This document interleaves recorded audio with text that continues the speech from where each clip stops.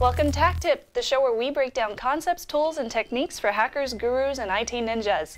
I'm Shannon Morris, and today I'm checking out more of your feedback and tips. Now, what are some of your favorites? Make sure to email those at the end of the show.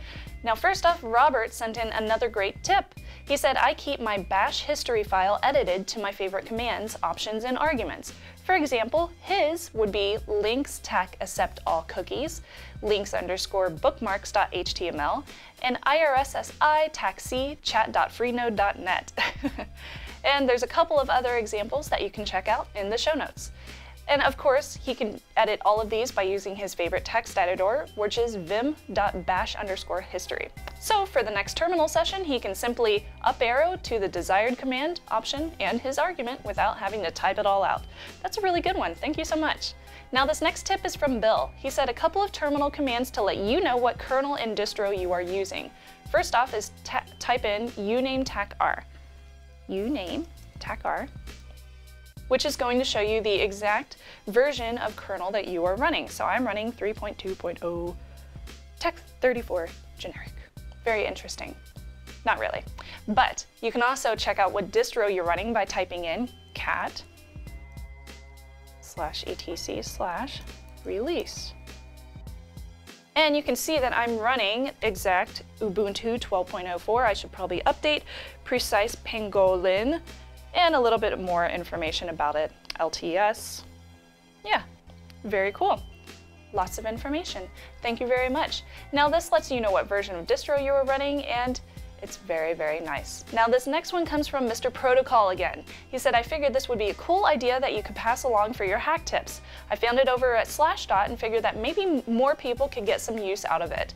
It's a web-based version of learning Linux the hard way with a good amount of exercises at the bottom of the page. Maybe this could be a guideline to progress in learning the basics for people. Now this list of exercises includes Vim, language settings, bash job schedulers, there's file systems and networking and performance and all sorts of information about kernels. Now you can find the link in the show notes, and this will give you a little example of what it looks like. Let's go ahead and minimize these.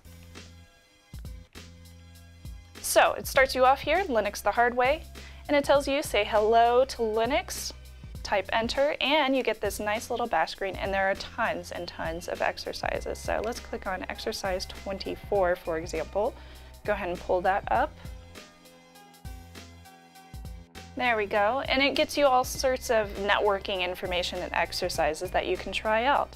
So you go through all this information, and it's really like crazy amounts of man page info on here. How you should use it, examples, and a little bit extra credit. And there are really good comments below if you have any sort of questions that you need answered as well. Very good. Thank you, Mr. Protocol. Next up is Pedro. He says, in the last episode of HakTips, you were explaining some keyboard shortcuts.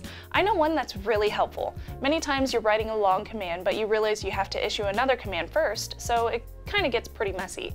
You hit enter with the partial command, issue the other, and then go up in the history, or you discard the command and then have to type it again, or even copy the command, selecting it with the mouse. And we all hate mouses. That's painful. Now the solution? Control Q. It sounds like a quick command, but it isn't. It yanks the current line, lets you issue another command, and it auto-magically, I love that, auto-magically, pastes back the previous command on the next prompt. Now his example of this would be rm tac_rf and the file, and then you hit Control plus Q. Now I'm going to type in ls tac_la, another line. And that should give me a list of files, and then it's supposed to magically appear, but it doesn't on my machine.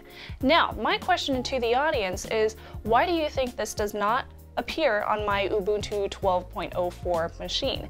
Is it because of the specific type? Is it because of the terminal that I'm using, bash? Or is it another reason? Now, I want to know what you guys think, so you can email me feedback@hak5.org or tips@hak5.org. Now, he also goes on to give us another shell option. He recommends ZSH. To get started, you may want to try Oh My ZSH with a link in the show notes. It's like a framework for ZSH with lots of great stuff, mainly for developers. As a simple example with ZSH, you can type rm ****.tmp.